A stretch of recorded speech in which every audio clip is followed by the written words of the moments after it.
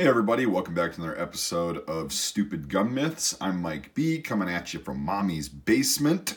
And today we're going to be talking about one that's been brought up in the comments of the other videos that seem to have blown up in the past few days, and I don't know why, but if people like them, like they've been saying in the comments, I keep making them. Now this one is from the comments. I'm going to basically have an endless series to do from the looks of it about certain myths and stuff. And today we're going to be talking about the one where the revolver cylinder spins every time it's reloaded or opened and makes a bunch of clicks every time it spins.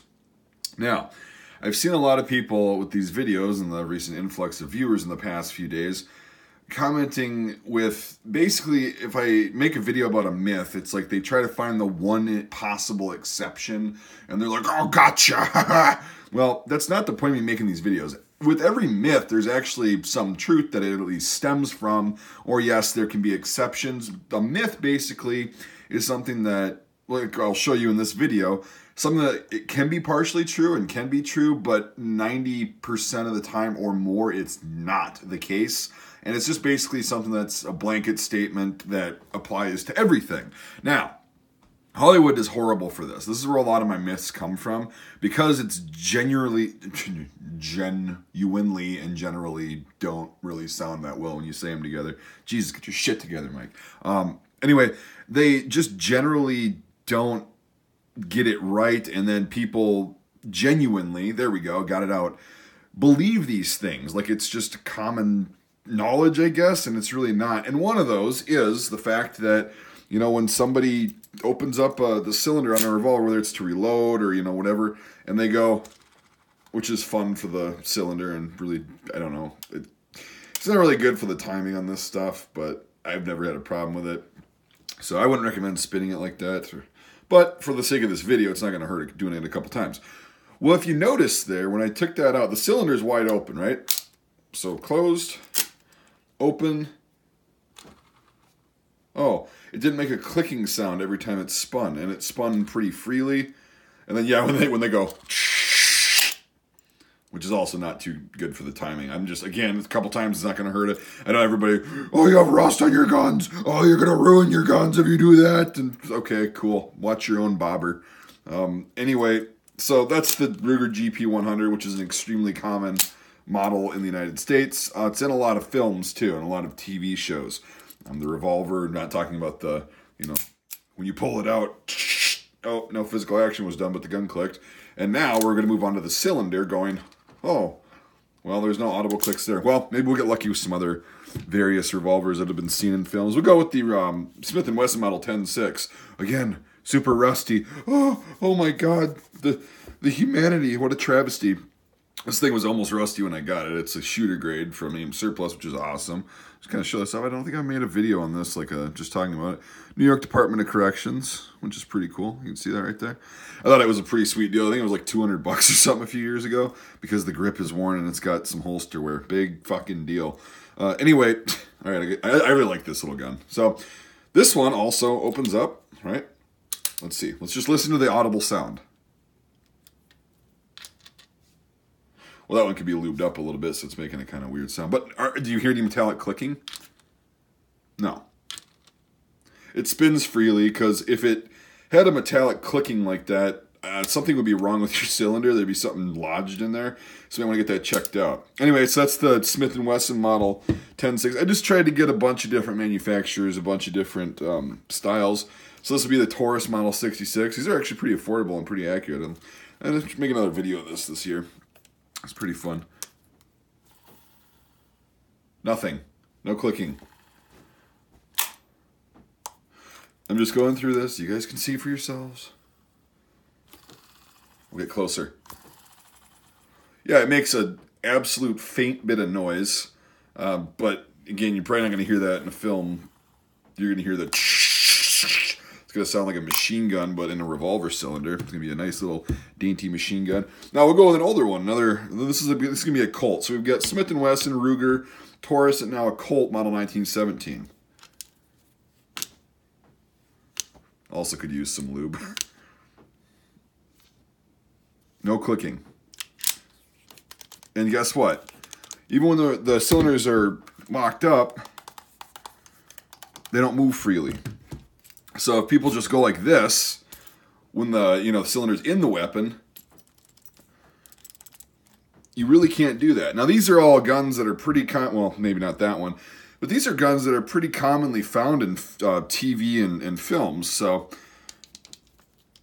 yeah, see, it's not moving. It doesn't make that sound. Now, all those 4 guns being kind of shown that as an example, here is the exception, and here is the only exception I can see. This is an 1895 Nagant revolver. It's a pretty unique little gun. I guess, I don't know, I've made videos on it in the past. Oh, there's rust on this one too. God, I'm so embarrassed. I'm gonna get a scolding in the comments from all the experts. Anyway, so this is an 1895 Nagant. This is just, God, these are so overpriced. But anyway, that's another rant for another video. They're really cool. They're nice little guns.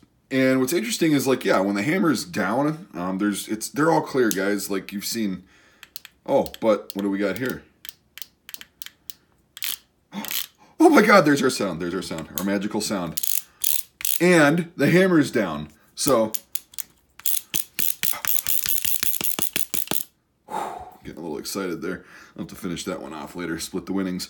Anyway, but when the hammer is back, that's not happening because it locks up and everything. If you don't know about this gun, I'll try to make another video. This cylinder does not pop out, though. That's the thing. So like this one, to reload it, you pop the cylinder out. Bam, hit the ejector. Speed loader goes in. You got to spin it dramatically so it makes this sound. Even that doesn't make the same sound they do in the films because it stops early because it's not supposed to really do that. Well, it is supposed to do that. That's how you load it, actually. Bam, move it. And that's the function of that. For these, the cylinder that pops out, you don't need that function. You don't need it to be able to spin freely because it only needs to spin freely when, again, the cylinder is popped out of the revolver and not making that noise. Ooh, it just barely did it to lock up. Did you hear that? I think I got it to do it. Maybe our myth is proven. Yeah, but then it locks up immediately. And most of the time in the films and TV, it's when you're just spinning it freely like that. And then, yeah, whatever. So basically, yeah, there's some truth to it. I'm sure there's other models of revolver. There's people, I gotta find the exception and make the world know that I know everything. But that's fine. Like, this is mainly a myth. Most revolvers, modern revolver, I mean, this is 100 and something years old. These designs are 100 years old. They really haven't changed that much. They're not going to make that stupid sound when you got the cylinder popped out and you're throwing another cylinder full of rounds in there. It's just not going to happen. So that's, again, you'll find the exception. You'll be like, well, this can happen, all that. But as a rule, it's generally, okay, so I've got 5 handguns on the table, right? 4 out of 5 of those, so that's 80%, did not do that. So I bet you if I had more out here, the number would climb to like 95 to 99% of the guns don't do that. And this one technically didn't even really do it. It didn't spin like that. It was just kind of weird. Now, again, the exceptions are probably older black powder weapons that also have the same kind of feature where they can spin like that. But they're not going to spin freely. Like, again, really quick example. That's spinning pretty freely, right? This, oops, sorry. It stops right away. Because it's not made for spinning. It doesn't serve a purpose. It's made for reloading. So, anyway, there's that. That's all I've got. Might be the older black powder pistols where the thing stemmed from. But as a rule, guys, revolvers do not make a noise when you pop the cylinder out and spin them to reload them. So, all right, that's all I've got. I think I'll stop talking in circles, even though, I don't know, I kind of like it. It's fun to talk in circles and people get irritated and butt hurt. But anyway, yeah, I'm going to definitely end the video now. Thanks for watching, everybody. I appreciate it. I'm really kind of happy this series is blowing up because it's really fun for me to make. And it's you just show off some of my guns and stuff. But I also get to use props and show you physically that, yeah, it is what it is. Instead of just explaining that it's a myth, I show you guys physically, and it's a little bit easier for people to have cognitive dissonance when they actually see it right in front of them. But isn't that the whole point of cognitive dissonance? All right, anyway, I'm getting off on a topic. Become a Patreon supporter. It helps fund the channel for cool videos like this, shooting videos, other things like that. $1 a month gets you in.